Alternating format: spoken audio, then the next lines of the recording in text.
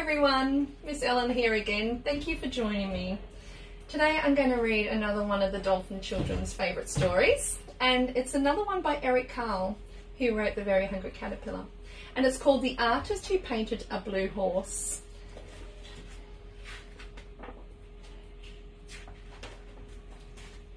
I am an artist and I paint a blue horse and a red crocodile and a yellow cow and a pink rabbit and a green lion and an orange elephant and a purple fox and a black polar bear and a polka dotted donkey.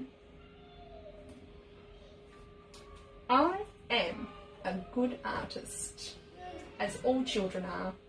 So with this story we encourage the children to draw some of the animals that are in this story, and also to create their own unique animals as well, doing whatever colours that they like. So you might like to try that at home as well, to coincide with our story today.